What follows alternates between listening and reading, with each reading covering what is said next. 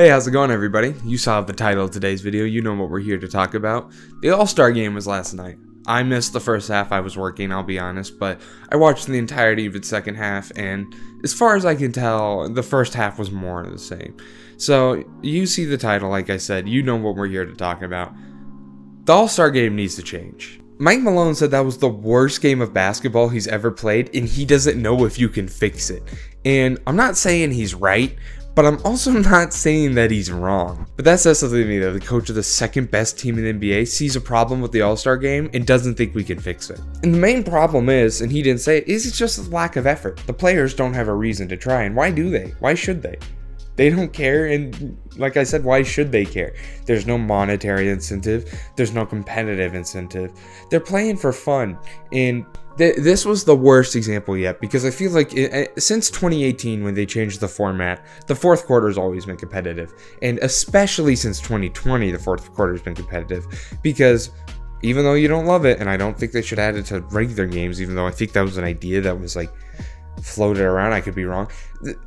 Having a set score is way more competitive because it means that they just have to get there. They just have to get to that.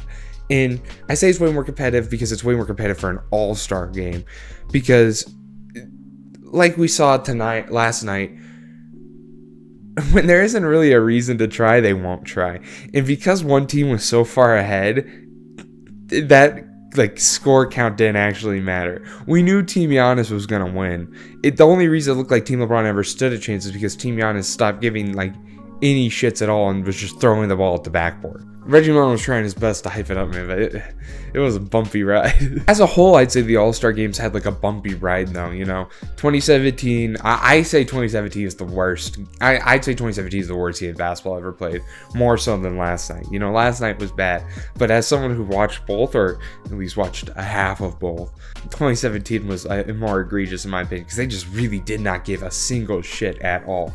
There was a point where Team LeBron, for them, even though I said it was a fake comeback and the only reason they were getting back into it was because Team Giannis didn't care, Kyrie Irving looked like he cared, and cared for a bit. And so, you know, there was at least somewhat effort. 2017, before they made the big change to captains, they were there was literally an absolute lack of effort, and that's what we're getting back to. But 2020, you revamped the already revamped All-Star Game and make it even better. 2021 wasn't great, but I don't know, that was the big COVID year. There wasn't any fans in the stands.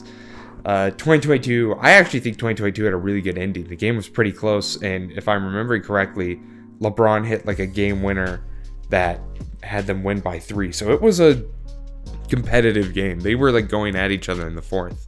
Or specifically, when I say these All-Star games are competitive, I mean typically only the fourth quarter, because that's really when they care and they need to care. The problem with the All-Star Game is, I don't see an actual solution. Doing something like 2018 or 2020, yeah, it made the All-Star Game fun and exciting and give the players an incentive to try again, sort of, but that was only because it was a temporary change. As we saw, they're already I don't want to say they're tired of the format, but they're already tired of trying. I think the reason players used to love the All-Star Game so much is there used to be a certain title, a certain respect for being an All-Star that I don't think exists in players as much as it used to. And I don't think you can, as is, bring that back. I think doing what you did in 2020 and 2018 are band-aid solutions to a larger problem, which is that players don't have an incentive to care about the All-Star Game. Why would they risk injury in a game that truthfully doesn't matter? And they see the All-Star break as just that, a break, a vacation. They see these days off and they're like, yeah, I'm gonna take advantage of this. And I don't blame them. I'm not even really that mad at them. I can't say if I was in the same shoes I wouldn't do the same thing.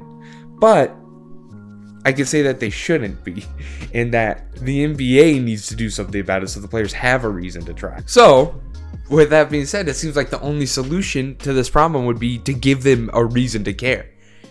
To change the All-Star Game finally, and I think we're finally at that point. I think not the skills contest, clearly.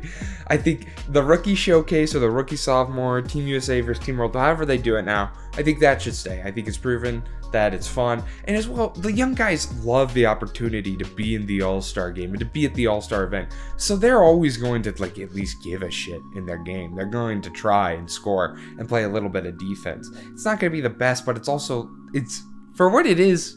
I think the rookie showcase game works really well, and I think we should keep it.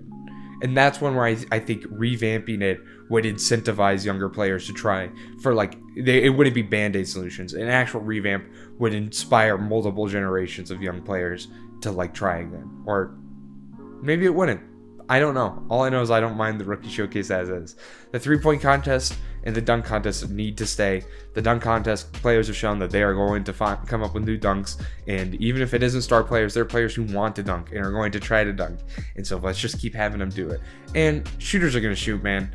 The effort is never going to be a problem with the 3-point contest. You could change up the format, but there'd be no reason to get rid of it because shooters are going to shoot, and there's always going to be players who want to do that. But Adam Silver's throwing around the idea of something like an in-season tournament. Why don't we start looking at something like that for the All-Star game? Why don't we give players and teams an incentive? Maybe it be monetary or maybe it be competitive. I don't know a way where you could make the in-season tournament work where maybe the Eastern Western Conference have an in-season tournament and the winner of each one gets a bye in the first round. I don't know. That also, there's 27 games left, and hypothetically the team with the first round bye could fall all the way out of the playoffs or all the way to the 8th seed. There's a world where they can have a competitive advantage from that, and there also is a world where you could just give them money. And one thing we saw very clearly in last night's All-Star game is players are kind of incentivized just by playing one-on-one. Jaylen Brown and Jason Tatum, they were trying when they were going at each other because there's a little bit of they're teammates. Let's see how this plans out. They don't ever really get to go at each other. It was fun and it was exciting. So maybe a one-on-one tournament for some money. Clearly, I make it clear, there needs to be a money or competitive advantage. I don't think with a one-on-one tournament you give a whole team a competitive advantage because Kyrie Irving can play better one-on-one basketball than the entirety of, I don't know, the Denver Nuggets. Regardless, you can't really do that with a one-on-one tournament. So maybe then you look at the monetary incentivizer. You say, okay, KD, Kyrie, Luka, Harden, Giannis, come on out here, come play. Winner gets this much money. So these guys, they're of course not gonna probably try and injure themselves, but they're gonna try. They're gonna go at it. They're gonna have some fun, like Jaylen Brown and Jason Tatum, and it would be exciting. I just think as is, the regular season isn't very exciting. I think we can all admit that. At least for the casual fan, watching regular season basketball isn't that exciting. They're not going to watch the Sacramento Kings and see what the hell they're doing over there and what they figured out. They're not going to watch the New York. I actually might watch the New York Knicks. But the NBA regular season is typically miss for fans. So the All-Star weekend is really that one moment in my head, other than Christmas Day, before the playoffs, that the NBA can sell their product hard to general fan bases. And I think that they're losing that. I don't think people care as much. And I think until the NBA changes something about it, they won't care as much. And I don't think the players care as much. And so essentially, you're creating just a weekend event where you're essentially doing a forced work retreat. You're doing a forced work retreat where these players have to come out and they have to socialize with their coworkers before they get to enjoy their vacation.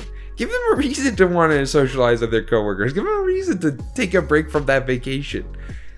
I don't know, man. I'm just spitballing ideas. I just know that I don't like the All-Star game anymore. I don't like watching it. And I think as basketball fans, we don't enjoy it as much as we used to. I wasn't personally watching the early 2000s All-Star game, so I can't say that it was more competitive, but it appeared more competitive, and when people talk about it, they talk about it was more competitive. So, I don't know, maybe it's a boomer ass take, but we need to get back to that. I want to get back to that era of the All-Star game, and I think the only way how is to change it. This isn't like the 82 games for me, where incentivizing players to play more regular season games would probably have to include reducing it from 82 games, but that's kind of a hard thing for me because then you're changing history, you're changing legacies. We're never going to be able to see a team beat 73-9.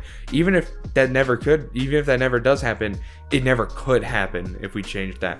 But the All-Star game, who really gives, respectfully, who really gives a crap, you know? Who really cares about the records and the history? It's fun and it's cool, and we're always going to remember the All-Star Weekend, and you can keep calling it the All-Star Weekend.